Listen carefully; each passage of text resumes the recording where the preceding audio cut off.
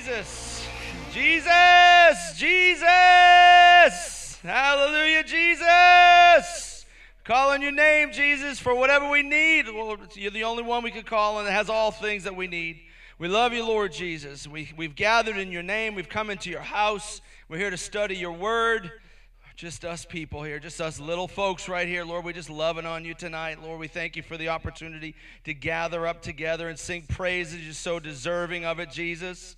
We thank you, Lord, for being here with us. Lord, we thank you that we've been able to enthrone you on our praises where you belong, on the throne of our life.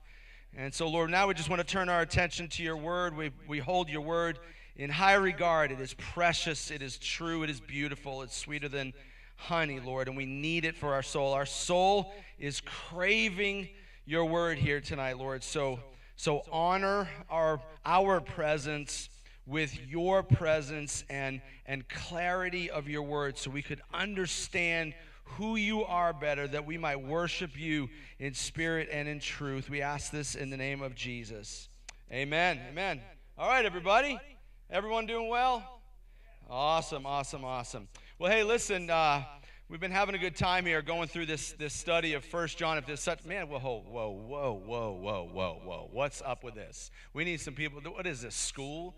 I need some people up here in the amen section. Come on, for real. Like, that's my man right there, Don. Someone move up. Only people who love Jesus can move to the front, though. For real, let's get on up here, man. I don't want to be screaming across the room. It's bad enough I got to hold this stupid log in my hand because my mic won't work. Someone move up. Come on now. There we go, Eric. Thank you very much. I see Eric loves me. Thank you very much for coming. Come on, Nancy. Precious one. Thank you. And thanks for doing this thing with the shoe boxes, man. I think we're going to get 75, aren't we? I think we're going to get 75, aren't we? What is this, Sunday morning, y'all? Did I make a wrong turn and end up in the Catholic Church or something? It's all quiet up in here. What's up? We've been going through 1 John. I've enjoyed it so very much. I'm learning a whole lot. Every time I study this book, I learn a whole lot. I hope you've learned something along the way. We're kind of getting towards its end. Last week we had a great week. I thought we talked a lot about love, right? Talked a lot about love. And we spent a lot of time talking about love. Actually, the last couple of weeks, we spent time talking about what's normally a feeling, right? Normally it's a feeling, but we learned in the last couple of weeks that love is actually commanded, right? And so because it's commanded, it's not just a feeling, it's something you have to choose to do. It's not the result of salvation. It's a choice of a saved person. And it's commanded. We're supposed to love God and love his church. It's a command. We also learned that love is the defining mark that you are saved and that you're a true disciple of Jesus Christ. And the amazing thing about love, not just for God but for people, this third thing that we learned about love, this blows me away. That of all the things in all the universe that could lead someone to Christ. Anybody know anybody who needs to be led to the Lord? You know anybody who needs to get saved? Anybody? Yeah, we all do. And so wouldn't you love to see them get saved? Wouldn't you love to evangelize and just like say just the right word, and they would just hear it, they would receive it, and they'd bow on their knee right then and there and give their life to Christ? Like, wouldn't that be awesome? Okay, that's awesome. But here, listen. It says here in the Bible that God's love comes to full expression in the way we love one another. So the church has been taught to believe that the greatest effort of the church is outreach. And I would beg to differ. I would say that the greatest thing that's going to attract people to the body of Christ is the way we love one another. Not the way you love them. Are we supposed to love them? Well, we're supposed to love them. God so loved the world that he gave his only son. Whoever believes shall, right? I get it. We're supposed to be like. But the greatest expression of love in all the universe that's going to attract people to the Savior is the way we in the church love one another. And we all admitted that not just this church, but all churches, maybe a D, not doing so hot, right? We split over minor doctrinal things. You ticked me off. You took my seat. You took my parking space. Your sermon went too long. The music's too loud. I don't like Hillsong. Get over yourself. That's not love, right? And hey, brother, I love you. Just go do it over there at that church, you charismatic freak. I mean, that's what you get, right? You get that. And that's not love. And so the greatest attraction to the Savior is the way we love one another. It's the full expression of God's love. It says it in 1 John. We also learn that love grows. Love grows as you abide in close, passionate pursuit of the Lord. The scripture says in 1 John that love grows more perfect. See, it goes more, it gets more and better and greater and more effective, and you can love people that you couldn't love before, and you can love them in a greater way as you live in God. The longer you're walking with the Lord in close proximity, and you're loving Him, and you're abiding in Christ, and you're studying His Word, and you're praying endlessly, right? Your love becomes more perfect, so it grows. These are the things that we learned about love these last couple of weeks. It's funny, God used John to write these valuable truths about the highest of Christian ethic, love. Love is at the center of our name, right? The center of revolution.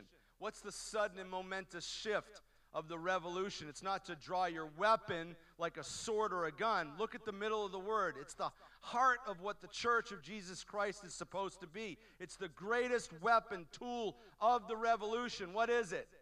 It's love. It's love. It's love. And it's no wonder why God used John, of all the people He could have used, to write to us about love. Thinking about John, the author, wasn't it John who told us as we live in God, He perfects our love, right? That's what we learned last week. It's really amazing. John's relationship with God through his son, Jesus Christ, was so rich and so deep that in John 20, verse 2, this other book of the Bible that this guy John wrote, he actually refers to himself as the one whom Jesus loved. Like, how much does someone have to be loved? How much does he have to feel loved that it actually changes the person's identity? It's not, hey, what's your name? My name's John. No. It's not what it is. Sometimes in the Bible, even not so much in our culture today, but a lot of times in the Bible they'd say like Joshua, son of Nun, right? John and James, son of Zebedee. They would say the person's name and then the dad's name. Like that's their identification mark. But when John refers to himself, he doesn't say, hey, my name's John. He doesn't say, hey, you're Don. What's your dad's name? Okay. He didn't say, hi, I'm Don, son of Wayne. He didn't say that. He didn't say his vocation, right? A lot of times that's the way I identify people, right? There's that cop. There's that plumber. There's that crossing guard. There's that teacher. There's the preacher, right? That's not what he said. Hey, who are you? I'm the one who Jesus loves. It changed who he was. That was his greatest identification mark, was the one whom Jesus loved. This is who God chose to teach us about love. And as this author is now getting close to the end of his letter, it's a short letter, it's not very long. Just because I take 6 months to preach through it, that doesn't mean it's a long letter. It's a short letter, 5 chapters. You could read it in 15 minutes at most. But as he's getting close to the end of the letter, as the end nears, John starts going into like straight up squirrel mode, like ADD, like he can't pay attention to what he's doing. He's like rapid fire. Hey, I need you to know about this, and I need you to know about that, and my time's running out. This, and before the buzzer sounds, I gotta hear all these things, right? So it doesn't seem to make any sense as to what there's no flow to it at all. So the next couple of weeks, we're going to highlight and explore some of these, not all of them, because we'll be here for another 6 months. And I think that although I've enjoyed 1 John, I hope that you have too. I hope you've learned some stuff. I think it's just kind of at its end. I think it's just time to move on to the next thing, right? So what's coming on the horizon is a series called I Choose. You know, there's a lot of power in that, right? God said that whatever you choose to obey becomes your master, right? Not what your master is, you have to choose to obey them. No, no, no, no, no. See, that's the way the world works. But God's kingdom is different. He said whatever you choose to obey becomes your master. So there's a lot of power that God has given us to choose who and what we're going to do. So we're kind of coming to the end. And so I want you to do me a favor. I want you to open up your Bibles to 1 John chapter 5. I'm going to read the first 5 verses with you. And I want you to put your eyes on it, okay? Don't just listen to me. I want you to read God's word. We're a Bible church, right? And so, of course, when you come to a Bible church, what are you going to do? You're going to read your Bible, right? The whole idea here, just to let you know, the reason why you're not going to see all the verses up on the screen, just the reference, is because I understand that 80% of Christians don't read their Bible because they're not familiar with it. It's kind of a scary old book that Grandma read, right? And it's dusty, and it's old, and it's big, and it weighs a lot. It's a King James. You don't understand it. Right? So in our church, we want you to get familiar with the Bible enough when you're here so that maybe when you go home, you'll actually pick it up and read it when someone says, hey, I want you to read something from Philemon. You don't think it's a skin disease. It's a book of the Bible. Okay? So open up your Bible to 1 John chapter 5, and let's read the first 5 verses together. You there? All right, awesome. Everyone who believes that Jesus is the Christ, the Messiah, has become a child of God. And everyone who loves the Father loves his children too. We know we love God's children if we love God and obey his commandments. Loving God means keeping his commandments, and his commandments are not burdensome.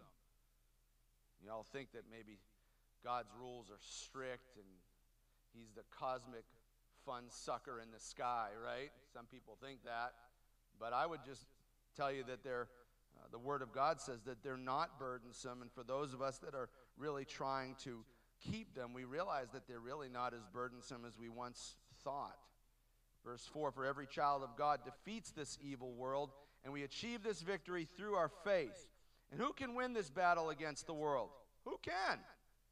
Well, only those who believe that Jesus is the Son of God. So here's the question. It says, everyone who believes. Everyone who believes. So, what does that mean? See, I'm one to say that when the Bible says something, it is written. So we just believe it for what it says, right? Everyone who believes. Well, sometimes when you study the Bible, you have to realize that what you just think off the cuff isn't exactly what it means. And I'll tell you what I mean by that. You got to take everyone who believes, you got to figure out all the different ways that could be understood. Because on the surface level, everyone who believes, we just say, well, okay, well, if you believe that Jesus is the Christ and he's the Messiah, and then you're good, you're saved. And because that's kind of what it says, right? Everyone who believes, right, is a child of God. But I want to remind you of a story in Mark chapter 5. So in Mark chapter 5, Jesus gets into a boat with his disciples, and he goes across the boat because he was going to go over to this one area. And over in this area on the other side of the lake is this crazy guy, and he lives in a cemetery, and they can't contain him. Like, he's so powerful that he breaks through the chains that are shackling him, and he runs around the cemetery at night, howling at the moon like a crazy nut job, and screaming and yelling and scaring everybody in town. And so Jesus, this is awesome, right? Jesus gets into a boat with his disciples. Let's go over there, right? Ministry's dirty, y'all. Ministry's grimy. Ministry's hard, right? And Jesus goes right after. And it's amazing I'm going to tell you the story, but when the story's over, guess what Jesus does? Gets back in the boat, goes back to the other side. Think about that. The one thing he did was go all the way across the lake just to meet that one dude that none of us want to talk to. That's Jesus Christ the Lord. That should teach us something, okay? So anyway, so he goes over there. This guy's crazy. And he's cutting himself with rock. I mean, just nuts, right? And so Jesus comes in the boat over to that side of the lake. And when he gets there, right, that dude comes running up to him. And he bows before Jesus. Now, it's not this guy.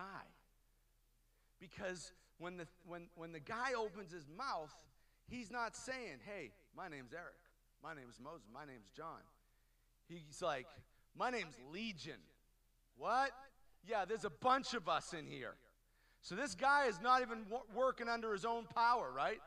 So this group of demons who's possessing and instructing this human body what to do runs up to Jesus, bows down before him, and says, "Why are you interfering with me, Jesus, Son of the Most High God?"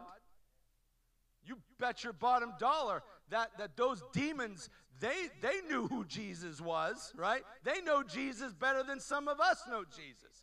They bowed down before him and said, "Well, you're the Son of the Most High God." See, demons understand and believe who Jesus is, but clearly they're not children of God, right? So it just can't mean everyone who believes that he is who he is a child of God.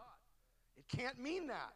And that's why we carefully study the whole of Scripture, because if you just rip your Bible open one day and read that, you're going to believe that anyone who believes it, they're a Christian.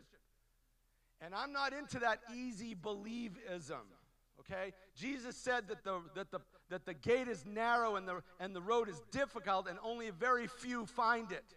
There's nothing easy about that, okay? So don't just think because it says everyone who believes is, okay? Here's what I think. Listen, here's the Scripture, and here's me. So I'm not saying this is. But I started thinking about what are all the different things that everyone who believes could mean, right? Kind of like we had a funeral here today, and they're talking about being absent from the body means to be present with the Lord. I'm not going to tell you how to think, but let me ask you a question. Where does it say that the moment you're absent from the body, you're present with the Lord? Does it say that in the verse? No, but we assume it. I'm just saying sometimes you need to think about what you read and don't draw a quick conclusion. Base it on the whole of Scripture. That's why we read and study God's Word and meditate on it so we can rightly divide what it says, because you're making decisions that are going to impact your eternity. They matter. So it matters to read and study. So this is just what I believe about it. Everyone who believes.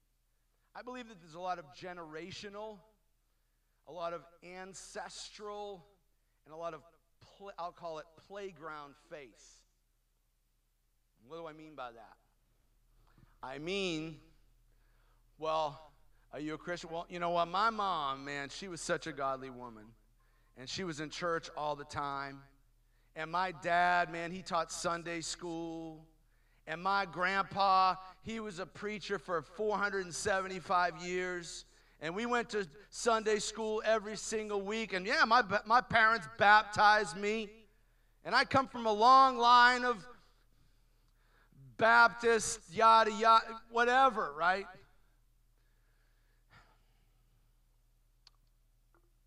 I was that kind of Jew. So I know what I'm speaking of. I was that kind of Jew.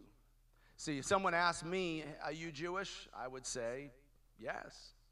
Of course. I'm not, listen, I would say that somewhere along the line in my family tree, there was probably one or two or many that were actually devout Jewish folks. They went to temple. They read the Torah. They prayed all the time. They observed the festivals and the feasts. Like, they did it, right? But for me, I wasn't doing that in any way, ever. It was a hand-me-down faith, right? So they were, right? So I am, right? Hey, my uncle used to play for the Red Sox, so that means I'm on the team, right? Isn't that the way it works? No, you got to get your own tryout, right? You got to make the team yourself. And that was the problem with me, and there's a lot of that going on. I call it playground faith. Remember when you were kids? If you guys can remember back that far, I'm having a hard time with that lately. But when you were a kid, remember when you played tag in the playground? Anyone ever play tag? You want to play tag? You're it. Why aren't you coming to get me, bro? Where's base? Where's base? Mimi's base. Mimi's base. Here, touch her.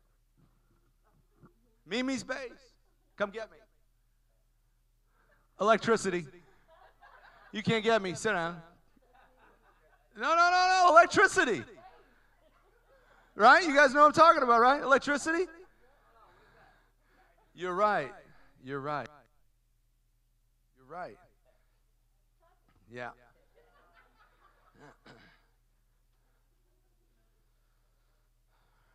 I didn't know either. I had it in my notes. It didn't say do it.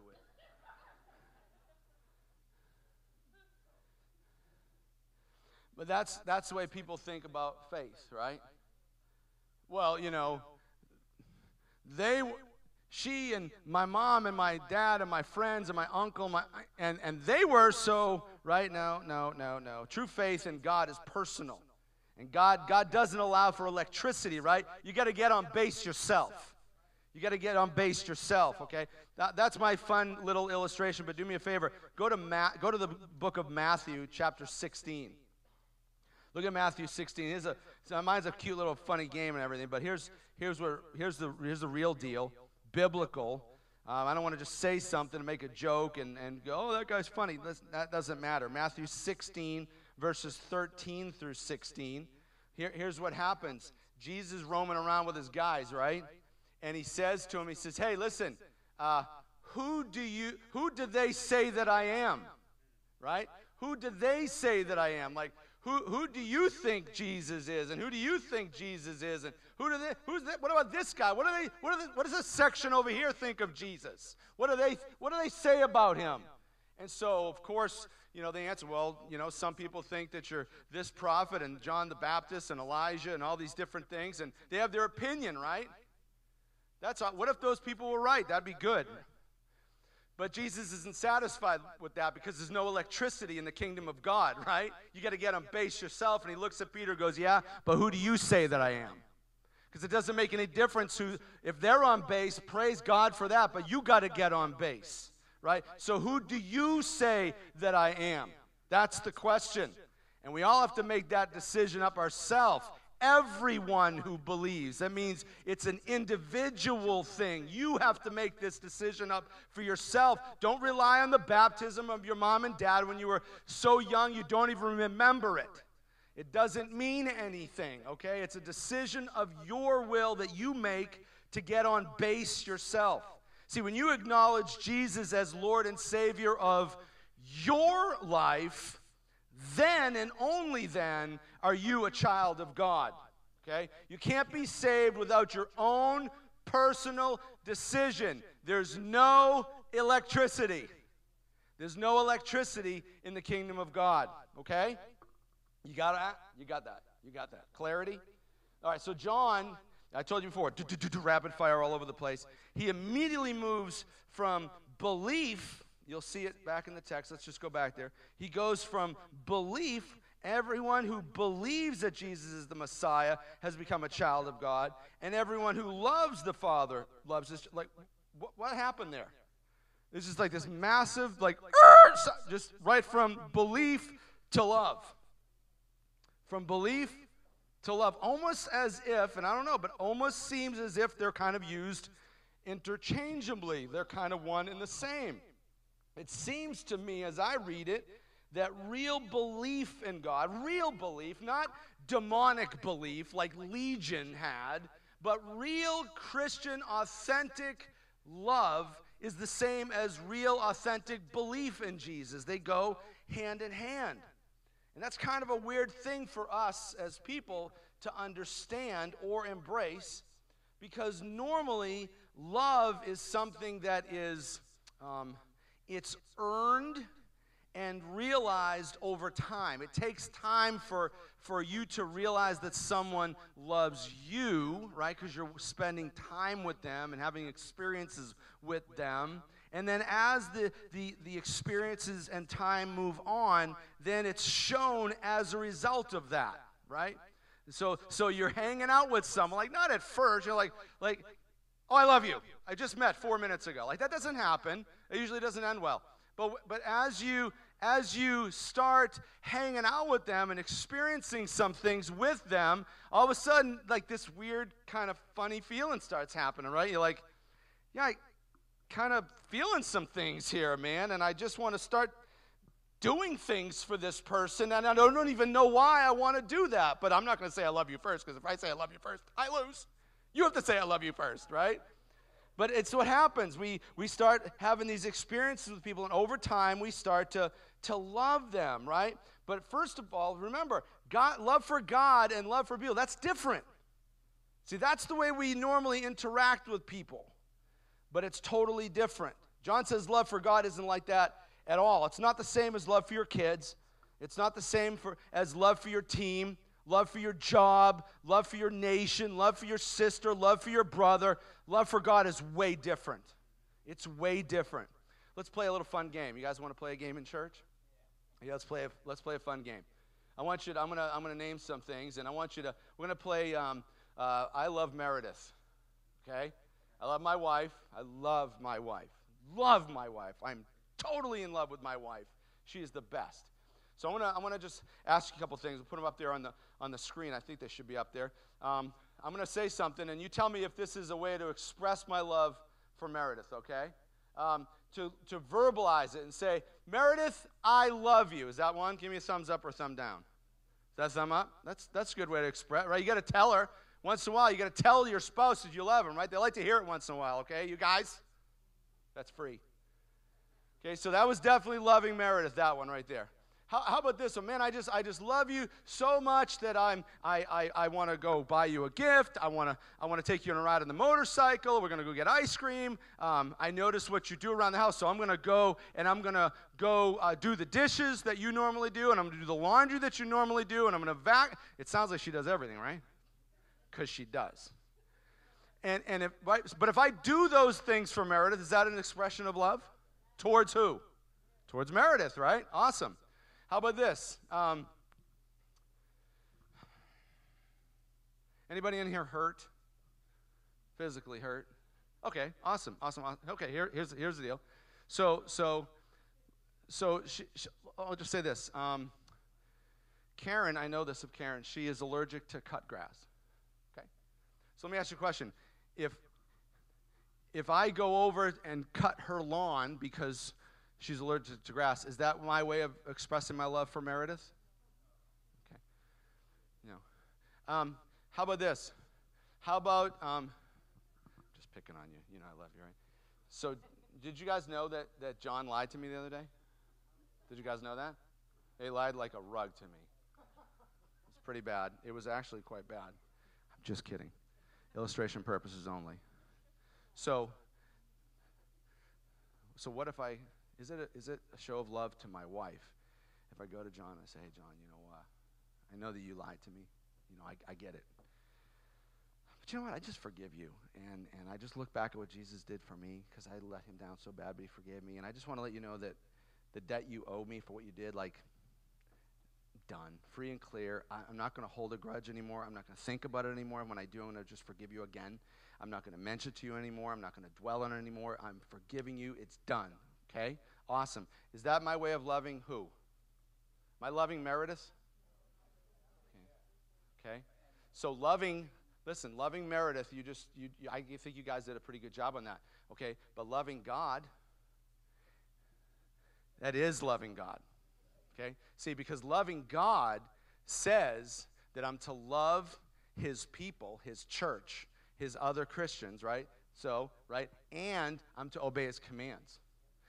So loving Meredith, right? Loving Meredith never means I have to obey her commands. Okay? Loving my children never means I have to obey their commands.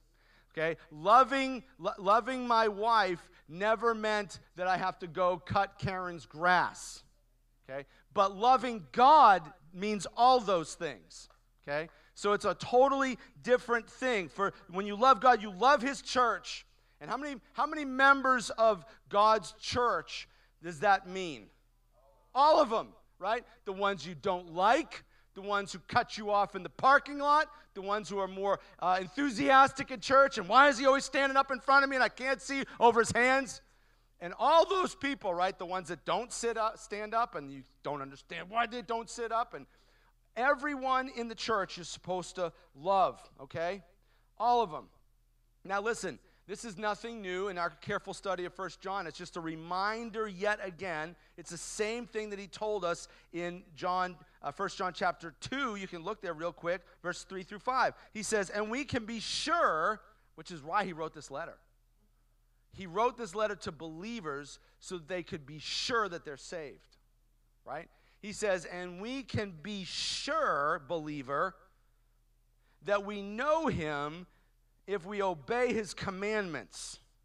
If someone claims, I know God, but doesn't obey God's commandments, that person is a liar and not living in the truth. But those who obey God's word truly show how completely they love him.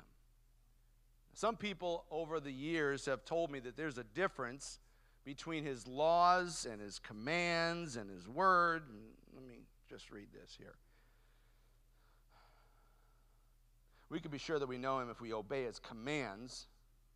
If someone claims I know God but doesn't obey God's commandments, that's a little different. Same thing though. That person is a liar, not living in the truth. But those who obey God's word, one and the same. One and the same. Command, word, one and the same, one and the same. They go hand in hand. There's no difference between the two. If you don't obey God's word, you're a liar. You're not living in the truth. Who's the truth? Jesus. You're not living in Jesus. But those who obey God's word truly show how completely they love him. So did you see what happened there too? Did you see what happened there? Again, a moment ago, he went from belief to love. He went from commandment to word, and then here again, he did it again. He made two things into one thing. He said, if you know him, then you love him. If you know him, that means you love him. And that means you keep his commands. And that means you love all Christians. They're all the same thing. To know him is to love him. To love him is to keep his commandments. To keep his commandments is to love all Christians. Let me ask you a question. Is keeping God's commands perfectly, does it save you? Verse 4 of our text, go back there. Loving God means keeping his commandments for sure, and commandments are not burdensome. For every child of God defeats this evil world, and we achieve this victory through keeping the commands? No. Through our faith. Through our faith. So the answer is clearly no. Victory is by faith in Christ alone. Not by keeping his commandments, but somehow in the church, what's happened is some churches go faith, and some churches go commands, right? But what I want to tell you, what I want to offer up for suggestion is that it's both. See, once you've been saved by faith in Christ, you must keep his commands, for this is how we know that we love him and are living in him. You can't have one without the other. So I would just say this as your pastor, as a suggestion, as a warning. Don't listen to those who are hammering grace, grace, grace, grace, grace, grace, grace to the exclusion of following God's commands. It's both. They're married. You can't separate them. Loving God means keeping his commands, right? Keeping his commands. Okay. Can we read on in the text? I mean, are we good? Clarity, clarity, clarity? Okay, awesome. Let's read 6 through 12 now. Can we do that? Let's just jump to the next thing. So 6 through 12. And Jesus was revealed as God's Son by his baptism in water and by shedding his blood on the cross, not by water only, but by water and the blood, and the Spirit who is truth. Did you see that there too? Did you see how he did that? What did you guys say a minute ago? Who's the truth? You said Jesus, but what does it say here? The Spirit is truth because they're one and the same, but yet they're two different things. Awesome! I don't even understand that, but it's so cool. And the Spirit who is truth I love being dumb. I love being dumb. People are like, can you explain your faith? No, I just believe it. Okay, totally closed-minded, happy Christian. All right. So he says, and the Spirit who is truth confirms it with his testimony. So there's the blood, there's the water, and the Spirit confirms their testimony with his testimony. So we have these three witnesses, the Spirit, the water, and the blood, and all three agree. Since we believe human testimony, surely we can believe the greater testimony that comes from God, and God has testified about his Son. All who believe in the Son of God know in their hearts that this testimony is true. Those who don't believe this are actually calling God a liar. Don't do that. Because they don't believe what God has testified about his Son. And this is what God has testified. He has given us eternal life, and this life is in his Son. Whoever has the Son has life. Whoever does not have God's Son does not have life. Okay, so John takes this hard turn from all this other stuff he was talking about loving God and loving the church, and he just, bam, just goes totally into this Trinity lesson, right? And it seems kind of random, but I careful study and meditation, I realize that it's not random at all, as a matter of fact. And I was reminded when I was meditating on this of the Apostle Paul in 1 Corinthians when he says, when I came to you, like, you guys realize, Paul knows a lot about God, right? And we use his teaching to learn, and I don't come up with anything new on my own because he's got it down. I'm just trying to tell you what he said, So he says to the church in Corinth, he's like, yeah, but like when I came to you, I could have taught you about this and this and this and this, but this is what I did. I just teach you about Jesus Christ, and he got crucified for you. And then the next time he went to the temple and he preached again. So there's this guy, Jesus Christ, and he got crucified for you. And then the next day when he came back, just guess what he preached about? Jesus Christ, and he got crucified for you. Like he didn't come up with anything new. He said, when I came there, I just came and I forgot all things except this, right? All things except this thing.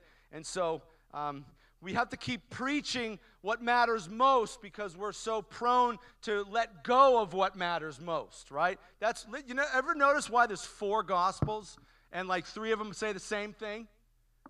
And is it because God said, man, Luke, I didn't know that you were going to write that, so I told Matthew to do it too. And then Mark, he did the same. Man, I don't know. Well, at least John, you got it right. You wrote your own thing. That's not what happened, right? He said, he's repeating stuff. Why? Because we forget stuff.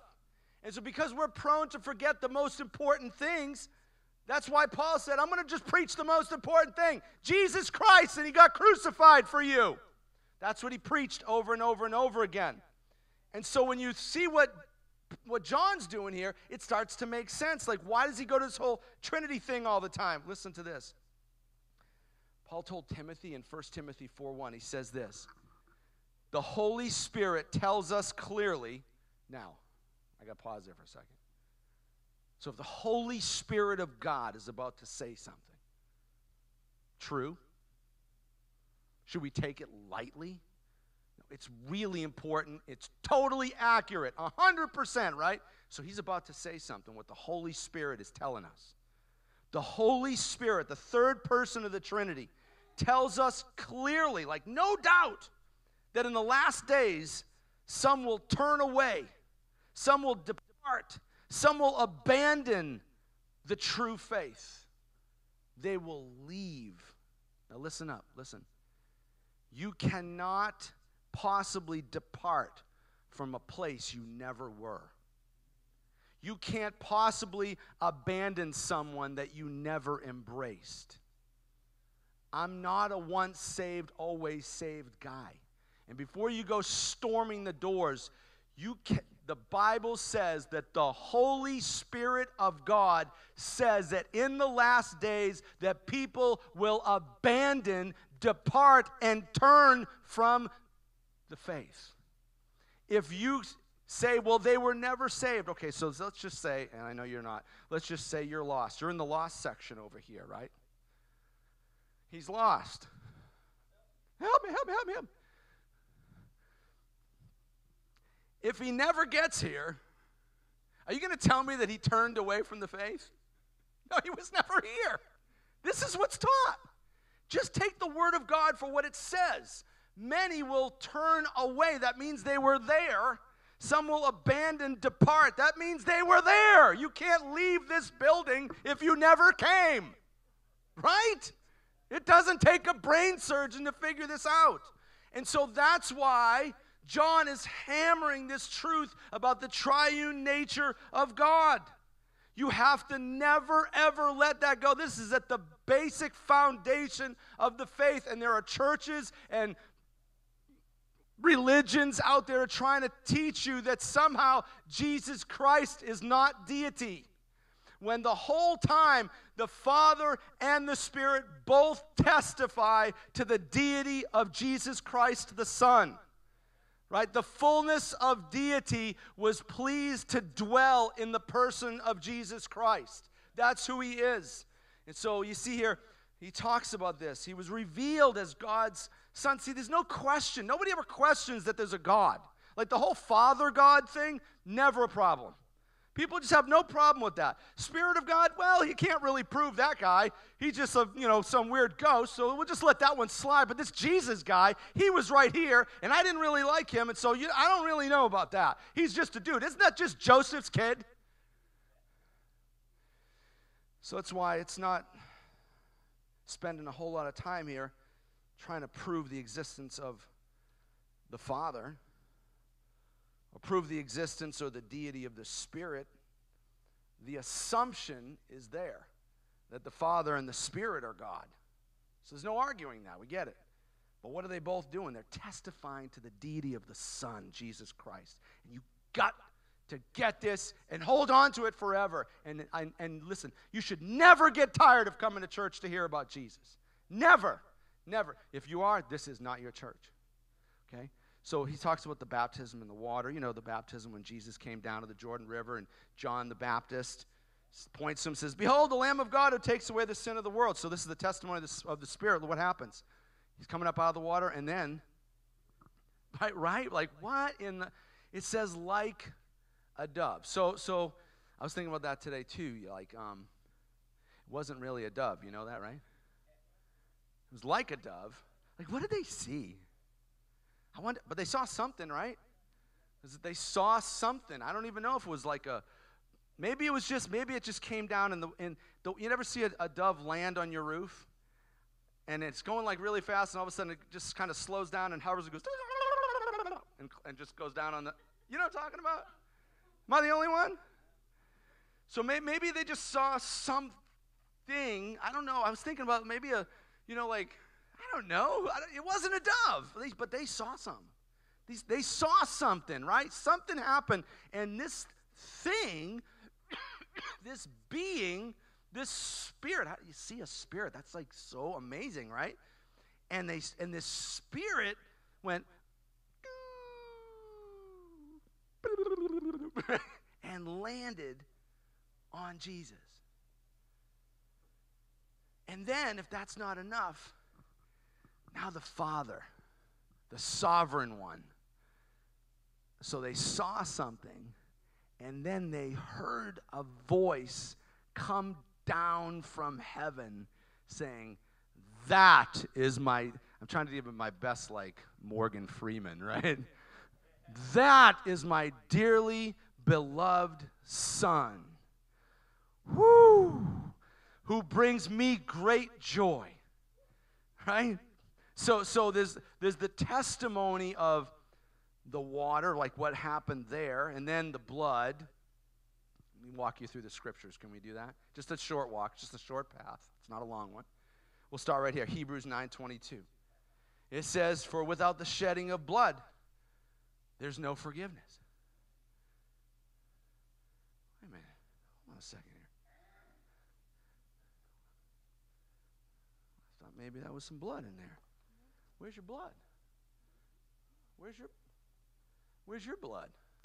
You guys didn't bring your blood with you? Wait a minute. Hold on a second. Why would you come to church and pray and ask for forgiveness and save me? Well, you got no blood with you. Where's your blood? You didn't bring any blood. Where's your blood, people? Where's your blood with you? You didn't bring any blood? What's wrong with you people? You can't ask for forgiveness and get it without any blood. What are you doing? You got no blood with you, right? You got no blood. No, you don't. I want to see your own blood. Where's your blood? You don't have any. You didn't bring your blood with you, right? You didn't come to the altar and pray and ask God for forgiveness without any blood, right? Don't just say I'm sorry and forgive me. You ain't got no blood with you. Why do you come to church with no blood? Let me tell you why. Romans 3:25 says, "For God presented Jesus as the sacrifice for sin." People are made right with God when they believe that Jesus sacrificed his life, shedding his blood. There's your blood, right? There's your blood. There's your blood. You can't ask forgiveness without the shedding of blood, right? So you didn't bring your blood. I don't see anyone dragging any goats up in here tonight, right? So you got to bring some blood, and Jesus is like, I'll give you the blood. So when you come to the Lord and you say, please forgive me, here's Jesus' blood, Daddy. And he's like, I'll take that. That's a good place for his amen. He'll say amen. He'll say, yeah, sure, no problem. You didn't have your own blood. Hebrews 9:14. Just think how much the blood of Christ will purify our consciences from sinful deeds so that we can worship the living God. The water, the blood, the Spirit, and then the Father speaking at the water, and then further testimony of the Father. We see it there in verse 11 and 12. What's his testimony? He has given us eternal life, and his Son. Whoever has the Son has life. Whoever does not have God's Son does not have life. That's God's testimony about his Son. That's what it says in Scripture. How about this? Hebrews chapter 1. Let me see if any of you have ever heard this about you.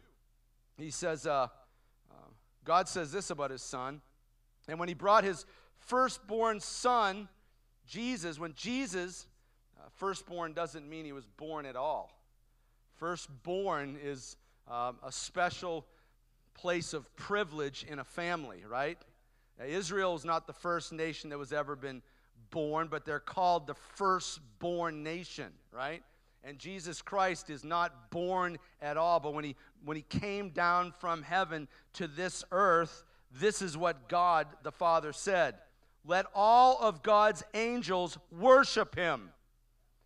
But to the Son, he also says, your throne, the Father says of his Son, your throne, O God, endures forever and ever. You rule with a scepter of justice. You love justice and hate evil. Therefore, O God, this is the Father talking to his Son, calling him God. Therefore, O God, your God has anointed you, pouring out the oil of joy on you more than anyone else. He also says to the Son, in the beginning, Lord. He calls him God and Lord. He says, you laid the foundation of the earth. The Father said that of the Son.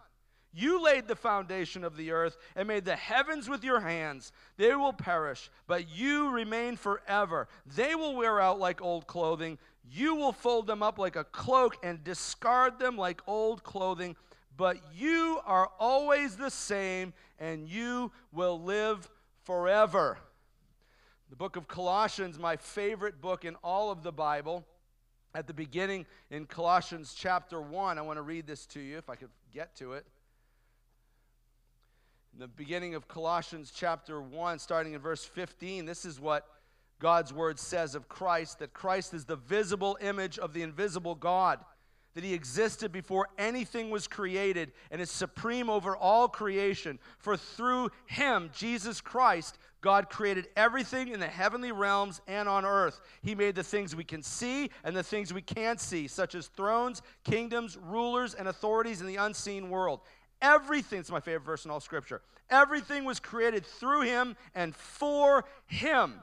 He existed before anything else, and he holds all creation together. Christ is also the head of the church, which is his body. He is the beginning, supreme over all who will rise from the dead, so he is first in everything. For God in all his fullness was pleased to live in Christ, and through him God reconciled everything to himself. He made peace with everything in heaven and on earth by means of Christ's blood on the cross. That's who Jesus Christ is. And loved ones, hold on to that. And never, ever let that go. This is the truth of who Jesus Christ is. Okay? Never let it go. And never get tired of hearing it. And we're prone to forget these things. And so it needs to be preached over and over and over again. Now, he says here in the text, he kind of goes from less to greater. He says, well, since we believe in human testimony, kind of makes another assumption there too. And he's right. Human testimony, an eyewitness account is the strongest proof in the court of law. As we all know, like if someone is a witness, that's the strongest testimony. Well, that's in the court of law secular, but how about biblically, which is where we get our greatest foundation, our truth? Deuteronomy 19:15 says something quite like it. It says that a single witness isn't sufficient even. Only on the evidence of 2 or 3 witnesses shall a charge be established. So if you're going to accuse someone of something good or bad, you need to have at least 2 or 3 witnesses, right? And then Jesus Christ in Matthew 18:16, and then Paul again in 2 Corinthians 13:1, they repeat the same exact thing. They say every charge must be established by 2 or 3 witnesses. So here's what God does through John. He says, if you listen to Tom, Dick, and Harry about this insignificant nothing, well, then surely you can listen to, say, I don't know, the sovereign king of the universe, maybe. Kind of goes from less to big, right? I mean, if you'll listen to Nancy, Eric, and Dawn, and there's 3 witnesses, and the Bible says if there's 3 witnesses to something, then we can establish a charge like this. Okay, that's legit. Like if you listen to them, which are nothing, but we will, won't you listen to the testimony of God, the creator of heaven and earth? Won't you listen to the blood? Won't you listen to the water? Won't you listen to the Spirit? Won't you listen to the Father who spoke audibly and we all heard it, that that's my son? Won't you listen to that? 1 John is a book of warning. And here's a very serious warning here in the text. Never lose sight of who Jesus Christ is. Never. And this is a warning that you need to hear. Because like as the scripture says, just as you accepted him as Lord. Like there was a day, right? Do you remember the day? I saw a smile come right on your face when you thought of the day. When you said, Jesus, I'm yours. That was a good day, right? Do you guys remember that day? Do you remember that day? I remember that day. If you didn't remember that day, maybe you didn't have that day yet. Maybe today's that day. But just as you accepted Christ, so you must continue to walk in him, right? So that's just this remaining, abiding thing. We just remind ourselves all the time of who Jesus Christ really is. He's the eternal Son of God who existed before anything was created. God created all things through him and for him. So he is Lord of all. But is he your Lord? Do you hear his voice and follow him? Now listen, don't just say yes. No, look at your life. If there's anything in this church, we're serious about making disciples of Jesus. You know what a disciple is? Wherever Jesus goes, that's where you go. When he thinks, that's how you think. When he speaks, you speak like that. Where he goes, you go. You copycat him. That's what you do. That's what a disciple of Jesus does. So is he really your Lord?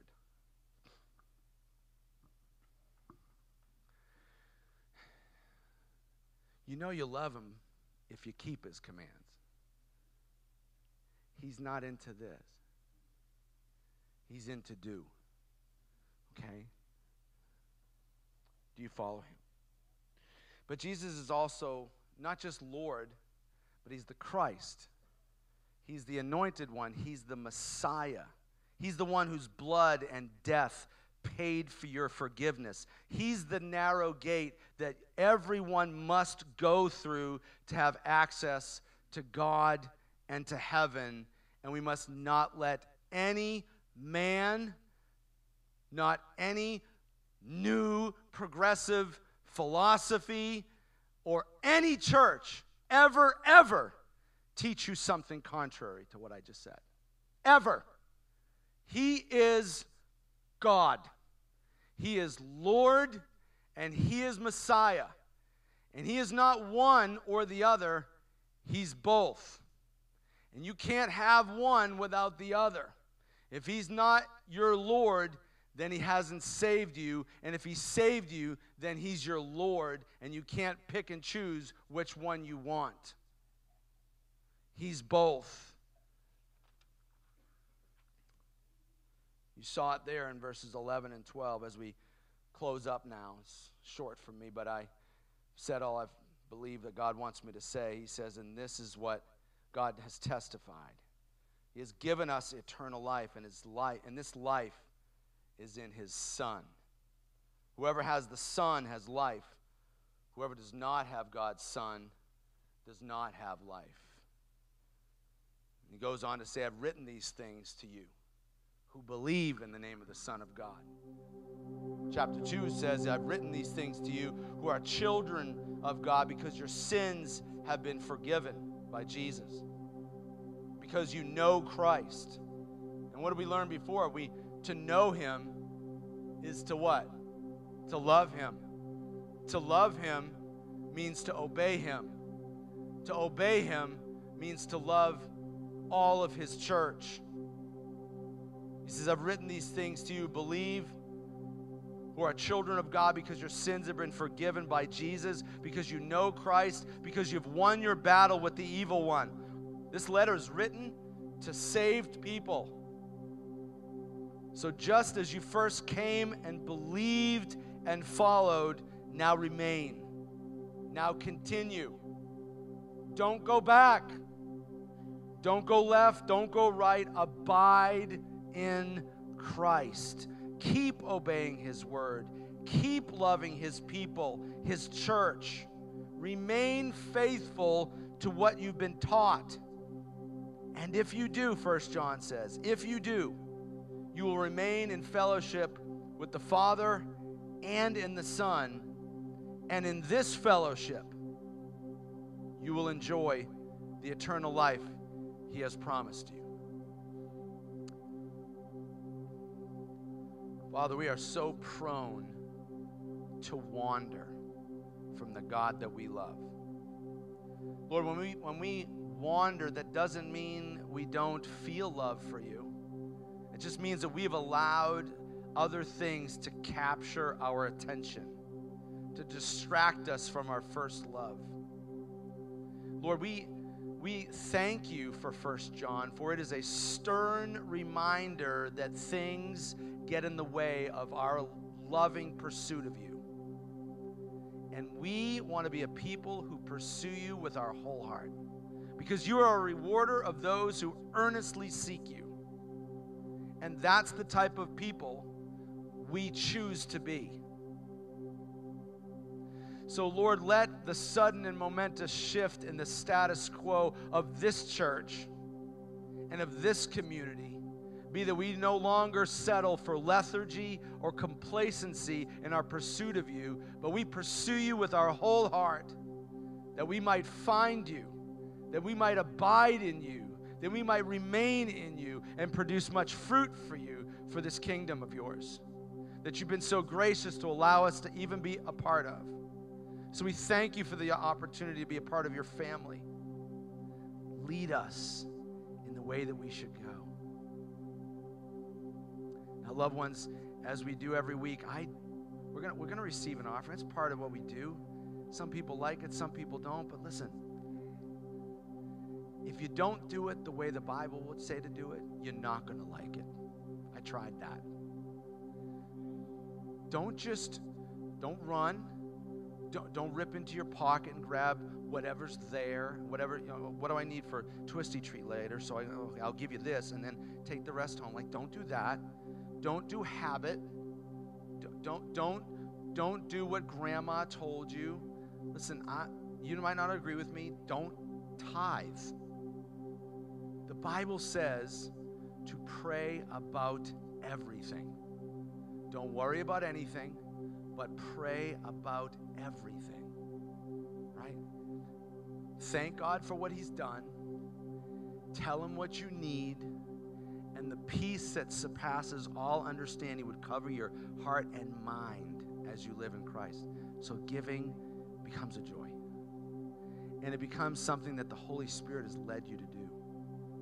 So when these guys come through with the basket, we're not going to let them come through the room yet until you've prayed. Just take a few moments. Turn these lights down a little bit so nobody can see anybody. I don't want anyone to see what you give or what you don't give. Just talk to the Lord. Ask him how you should give of the resources that he's given you to advance his kingdom so that other people could experience what you have in Christ. Father, we're listening.